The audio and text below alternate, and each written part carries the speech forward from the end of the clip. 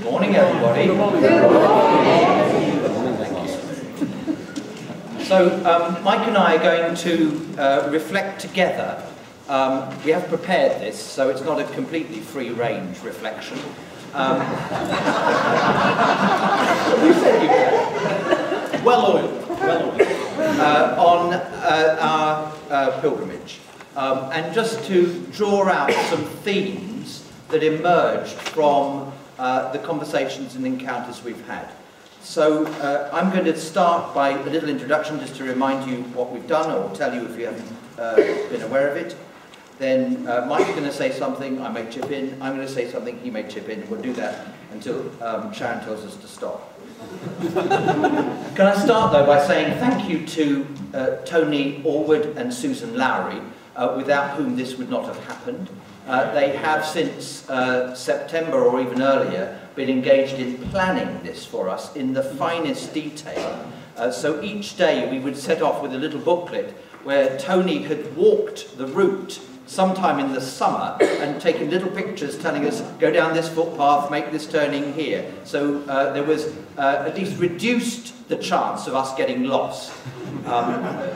Slightly confusing because Tony had taken pictures in the summer, we were walking in the winter. What was a thriving bush was now a few sticks. But really, really grateful to Tony and Susan for their really hard work and constant engagement with this. So we spent 10 days. We started on Ash Wednesday with the Eucharist and ashing on a very blustery Southwold pier. We actually ended up going into the restaurant on the pier to have the service there for something over 70 people who gathered with us. And blustery was a theme that ran through the 10 days for us. We finished last night with evening prayer in Stowmarket Church, and we covered, if we'd walked all of it, it would have been 94 miles. But in fact, on Tuesday afternoon, the rain was so heavy that we were drowned within a couple of minutes. We were walking through, where were we? Mellis, near Mellis. And we were grateful for lifts then to our subsequent stops for that afternoon, and that took about 4 miles off the total. So we've been through Beccles and Bungay and Hoxton and Walsham and Ixworth and Bacton and lots of places in between. We've been to something around, Mike and I disagree on the number, there is a precise number, but it's something around 30 churches. We've walked with people, been accompanied on all of the journey with, I think, one exception. There was one period when it was just you and me. We kind of ran out of things to talk about. So. and we've been to businesses, we've been to schools, we've been to community projects, we've been engaged in conversations along the way with farmers, with business leaders, with church leaders, with people from local communities who just wanted to step up and talk. I have been overwhelmed again by the beauty of the Suffolk countryside and by the beauty of the people, and deep sense of being in the presence of God for the whole 10 days. It was a great source of gratitude and encouragement for us, and a real sense of people's sense of reality, which we'll talk about, and readiness and welcome, which we experienced everywhere we went. Great hospitality, which characterised the people of all the villages and churches and communities we encountered. Mike. They say that history is written by the victors, and I'm not surprised Martin has left out one or two details in his account. There was, of course, last Wednesday night in Ixworth, a dance competition between the Sea of Dunwich and the Sea of St Edmunds Breeders. I'll leave it to you to decide who won that, given the summary you've heard from Martin. I had to encourage him. Let them win. There was also great to have Bishop Darlington with us on that occasion, who was learning dance for the first time. Excellent proponent of the sport. Whether he's taken it back to Kagera, I'm not sure. Maybe arrested at the airport for the dance. Sincerely, I hope not. But I was asked an interesting question. If there was one picture, one vivid picture that you take from the pilgrimage, what would it be? And I was embarrassed to say that it's true, probably a very, very large sponge cake at Nellis, which was absolutely phenomenal. And whoever cooked that, Julia Lal isn't here, is she? Because she's on sabbatical. But it was amazing. But it was partly the hospitality that we received on the way that was wonderful.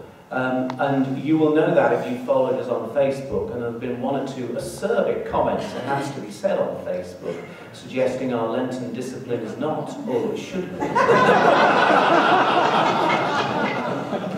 It would, however, have been rude at Wickham Vineyard to refuse the champagne.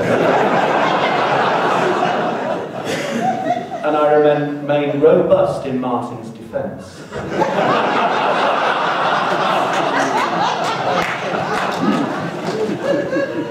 Now, what was I going to say? None of that.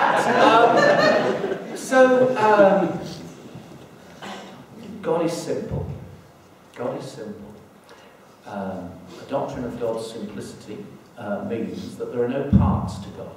It's not that God is love over here, and goodness over here, and mercy over here, and the parts don't meet.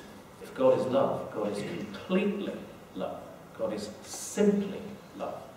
God is simply forgiving. God is simply merciful. And God is simply good. And one of the things that concludes one concludes from that, if God is good and God creates our creation, then where we see God's goodness, presumably there is something of God at work, who is goodness personified.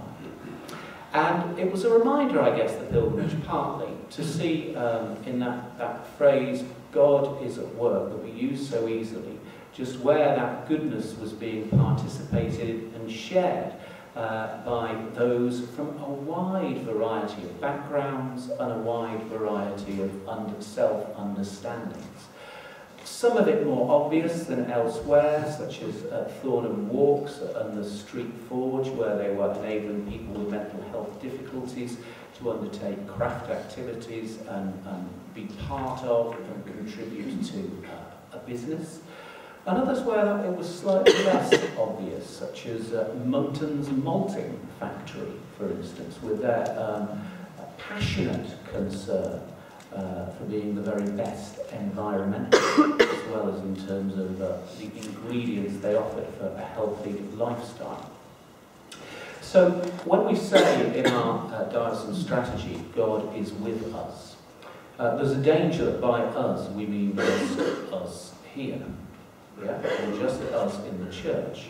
But remember John 3:16, God so loved the world, God so loved the world, that he sent his only Son. So the church is part of the world, but we cannot collapse the world into the church. And part of our encouragement should be how much God is already at work in this world of ours, in the goodness we see around us. And that was certainly part of the encouragement we took from our pilgrimage. Not only so, but I think the hospitality to the church, as embodied, for instance, by the way in which businesses and schools and other organisations welcomed and embraced us, suggests that certainly in Suffolk there is a place for an organisation explicitly naming and worshipping this God of goodness. And we were greatly encouraged by that. And indeed, the hospitality of particular local churches, which was, I think, uniformly very warm. So, Martin, what else have you got to say? Mike's just reflected on the participating in the work of God in the world, and a whole range of people, whatever they describe themselves as in terms of faith, sharing in that work. I wanted to say something about our reflections on congregations as we observed as we went through and listening to people tell their stories. So on the one hand, we saw a huge amount to encourage us. There were thriving congregations, flourishing congregations in a whole host of different places as we went through. And this wasn't just the kind of bishop effect, people turning up, but it was stories people told about themselves. Stories they told about how new families were joining them, stories they told about their engagement in their community, and a real sense of vitality and strength there. So greatly encouraged by that. But there, on the other hand, there were stories from people who were saying, actually, there's only two of us, we can't carry on. And a sense of reaching that in a good way, in a healthy way, albeit a sad way, that position where they recognise that we need to do things differently. And I think that mixture of the positive and encouraging and the sense of realism that says, if we are going to flourish and continue and thrive in these ways, we need perhaps to stop focusing our energies in these ways. That was a refrain that ran throughout for us, and we encountered in various places. We were struck, Mike's already indicated this, by the way in which the church was, by and large, engaged in every community, in the communities of which they are a part. There were places where there was a sense that the church was less engaged. The challenge that people said to us on various occasions was the issues about new people moving in, who were not only not engaged with the church, but they weren't engaged with the community. And that actually the church and the indigenous community, if you like, were working well together, but the newcomers weren't joining in that. And that's a real challenge as one looks further down the track. I want to say just something also about teams. What also struck us was that the way in which teams of clergy and laity working together, and where they were intentionally working as teams, where there was an awareness of working to develop how they work together as teams, that was a hallmark of those places where things seemed to be working well, where there was a real recognition of the different contributions that clergy and laity made. And there wasn't so much of a, as it were, a hierarchical model, but a real sense of people sharing together in a shared enterprise, where clergy, and it was fascinating listening to clergy in these contexts. I say to them, so how would you describe your role? And they'd say, well, it's about being an enabler, an encourager, one to support people in identifying and developing their gifts, which is absolutely key. And we saw that through many of the places we went through where that was happening. A great sign of life together, of sharing in the gospel together, and in enabling, trying some new things. Patterns of worship that are new and reaching out to new people. Patterns of worship that may look like hospitality, first of all, and not necessarily worship, and yet we're gathering people together to share in some way or other in the experience of the faith.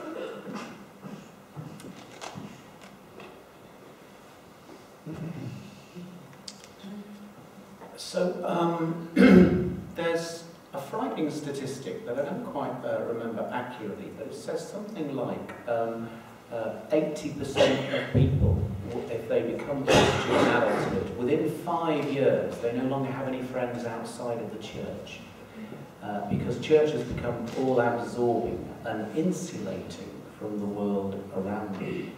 And I say that's frightening. Obviously there's some good aspects to that in terms of brothers and sisters in Christ, but it does mean that our witness and our engagement is going to be somewhat limited if it becomes inward looking. So there's something about what we're trying to do with our pilgrimage is to model what we seek, which is this engagement with the world around us. And this clues into what we're endeavouring to do with the Strategic Development Fund that we'll hear about later, with the Fresh Expressions agenda, which is how we enable church to be accessible to the missing generations and that demography that we're not touching. What is it to be outward-facing and engaging in that way? So part of the point of our pilgrimage was to do that. And it's also very important that we did that together. In the Philippians passage, it's very easy in our individualistic age to assume Paul is addressing individuals that somehow lump together. But Paul, most of the time, is addressing congregations.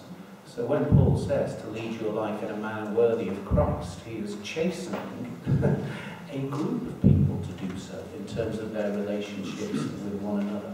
So what is it for us, for myself and Martin, to model something of that and to model our engagement with the world in ways which are encouraging and enabling others to do so? Just pick up on that. One of the things that struck us was the schools we engaged with, where these are church schools. I think, were they all church schools? Yeah. Yeah. And a real sense that the youngsters were learning about the faith in a way, I think, and to an extent that a generation ago probably wasn't happening. There has been a huge improvement in how that does take place. And their parents may not know about the faith, and those children in some way or other become evangelists to their parents. So that was a striking theme for us. Of course we know about it, but listening to children talk about it makes that real. The other dimension of this was, picking up on what Mike has just said, the other dimension of this is there is a danger, I say this very carefully, there is a danger if we focus on only on discipleship. Because what we then, the danger is that we become a sect and we only talk to ourselves, which is Mike's point. And what we need to be able to do, I think, is to see discipleship as the bearers of the story, hence the remark about the children, the learners and bearers and sharers of the story, enabling all sorts of people to participate in a variety of different ways that keeps those, if you like, those boundaries very blurred, so that the community and working for the common good is something which the church is a catalyst and participant in, enabling so that as many people as possible are touched by that. So I think that there's a question there that I came away with about what enables a good integration between church and community work in a community. My brief at this point was to talk about buildings, though. And so I learned about scratch tiles. I didn't know about scratch tiles before this. I've now seen probably, I think, 6 or 7 scratch tiles. You know, these on a stone, on a buttress, that will do, thank you. Word that springs to mind. On a buttress, a little sort of spoked pattern scratched into the stone with a dent in the middle, and the priest would put his stick or stylus or something in there, cast a shadow, and would work out what time the service should start. And so I saw plenty of those. We saw, I think, 6 Norman round towers. We saw Saxon and Norman round towers. We saw a similar or greater number of Norman arches as we walked along. So the wonderful beauty of our church buildings. I learned about flush work, which I didn't know about before. How do we make this treasure sustainable? And the stark relief for me was expressed by 2 people in a gorgeous little church in a village is the wrong word, a hamlet of 30 people. And where those 30 people were not necessarily engaged in supporting that church or caring for the building. compared with, for instance, here, and I only pick here because we're standing here, where there's a population of 18,000 and one building. And so you've got a huge discrepancy between the number of people, the resources, the potential resources in attending to a building, let alone attending to the mission, but attending to the building as an ingredient in that mission. Huge discrepancies between different sorts of communities. And we need, the building group that's working on these issues will hopefully be coming up with some recommendations about how we tackle that in a way that releases more energy for mission, but ensures also that our buildings are properly cared for, but not necessarily having services or services all the time.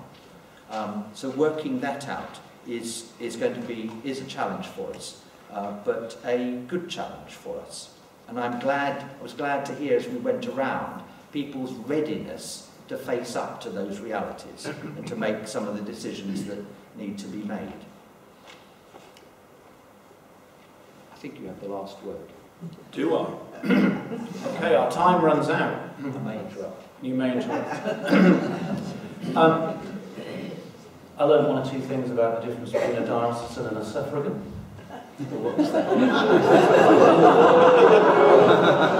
Some of which I can share. Such as, suffragan doesn't get his ear bent in the way that a diocesan gets his ear bent. Though I have to say, I don't think either of us got our ear bent too much. No.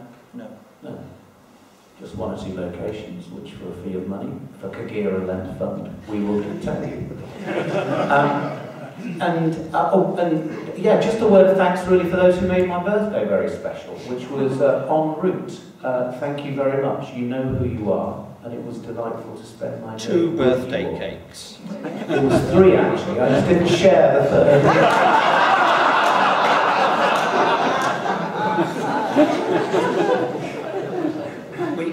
I say after the last 2 of these pilgrimages, and I say this again, that I will live off this experience. An intense experience for 10 days, intense experience of conversation, taking things in, walking, feeling a place, feeling your way into a place in a way that you don't when you drive in and drive out. So a real richness that we will live off for the rest of the year. And we will have opportunities to share with some more depth some of the experiences we had and the insights that came, and therefore how we do our work. I have to say, I would happily find ways in which we engaged, in terms of our roles as bishops, engaged with being bishops in this way throughout the year, rather than some of the other things we find ourselves doing. Wonderfully encouraging, a wonderful experience of the presence of God at work, alive, active, with a host of people inside and outside the church. Thank you. Thank you, Bishop Martin and Mike.